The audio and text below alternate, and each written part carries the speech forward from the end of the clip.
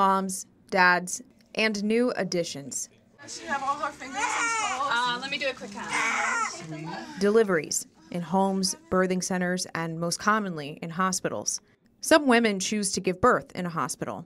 Others don't, but wind up there due to complications. Either way, the sources we spoke with and recent data from the CDC suggest there are several ways hospitals can work to prevent maternal mortality and the near misses. 60% of these deaths are preventable. That means there are often a series of red flags for care providers to look for. We went in for what was supposed to be a routine scheduled C-section on what was supposed to be the happiest day of our lives, and we walked right into what was a nightmare. This is Charles Johnson. His wife, Kira, died after delivering their second child. He testified before a House committee about the Preventing Maternal Deaths Act, which was signed into law in 2018. Hey, Mommy. Hey, Daddy. Johnson said his late wife was in exceptional health before the delivery. It was a different story after her C-section. Kira's resting, my new baby is resting, and as I look at her bedside, I begin to see the catheter begin to turn red with blood. According to court documents, this happened at 5 p.m. It wasn't until after midnight that they finally took my wife back to surgery. They opened her up, and there were 3.5 liters of blood in her abdomen, and she coded immediately. Johnson is suing the hospital for wrongful death and negligent infliction of emotional distress. That lawsuit is still pending, but the Medical Board of California found Kira's doctor to be grossly negligent and put him on probation for 4 years. The hospital declined to comment on this specific case due to privacy laws. Change is coming. Now Johnson advocates for changes to maternal health policies. One of those policy changes include maternal safety bundles. The American College of Obstetricians and Gynecologists is the lead partner of a program called AIM, the Alliance for Innovation on Maternal Health. The program offers qualified states and hospitals across the country what it calls bundles. They're described as small, straightforward sets of practices that can help improve patient outcomes. Newsy couldn't independently verify whether the use of an AIM bundle would have saved Kira's life. But sitting alongside Johnson was Dr. Coslett-Charlton, an OBGYN and member of ACOG. They both spoke about the overall importance of these evidence-based bundles. If we're able to roll them out across the country and really see where we can use best practices to prevent things from happening that couldn't otherwise. And the problem is these bundles are just suggestions. As long as we have these tools that are a suggestion and they're not a protocol, women are going to continue to pass away. At the time of this reporting, ACOG told Newsy 27 states and just over 1,200 hospitals are part of the AIM program. The now former ACOG Vice President of Health Policy said the goal is to expand the program to 35 states. States and eligible hospitals who want to participate in the program need a Maternal Mortality Review Committee, or MMRC. These committees are made up of multidisciplinary experts who read cases like Kira's and come up with ways a death could have been prevented. So far, MMRCs from 9 states found assessments, diagnoses, and treatment decisions need standardization, especially for moms in emergency settings.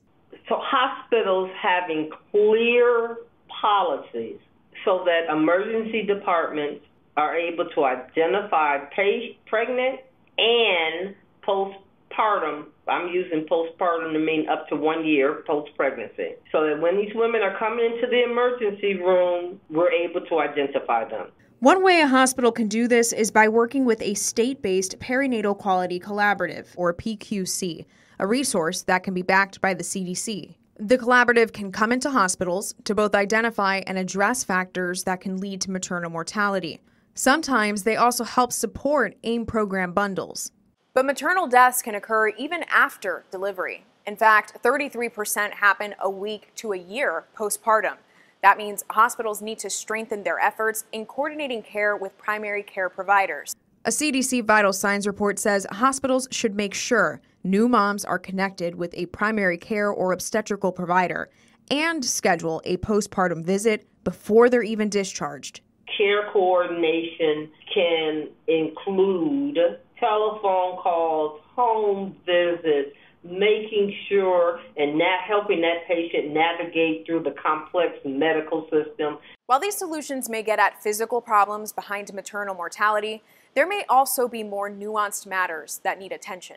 Increasing access to substance use and mental health services for both pregnant and postpartum women, it needs to be a priority. We can't fall back on there was lack of access. And when it comes to paying for all of these services, it was recommended that we should expand Medicaid eligibility from that postpartum 60 days to 1 year. At the time of this reporting, the Kaiser Family Foundation said 36 states and D.C. have extended postpartum coverage under the Affordable Care Act past the 60-day mark. But 14 states still stick to the 60-day plan. In these states, moms would have to requalify to get extended coverage. Now, there is one area where hospitals could potentially do less: cesarean sections. According to a CDC National Vital Statistics report, C-section delivery rates rose to 32% in 2017, after 4 years of declines. The top reasons hospitals opt for C-sections are labor arrest, abnormal fetal heart rate tracing, and malpresentation.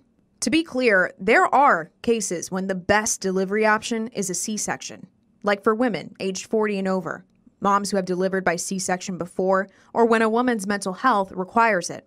The procedure can be crucial, but there's a problem that caught ACOG's eye.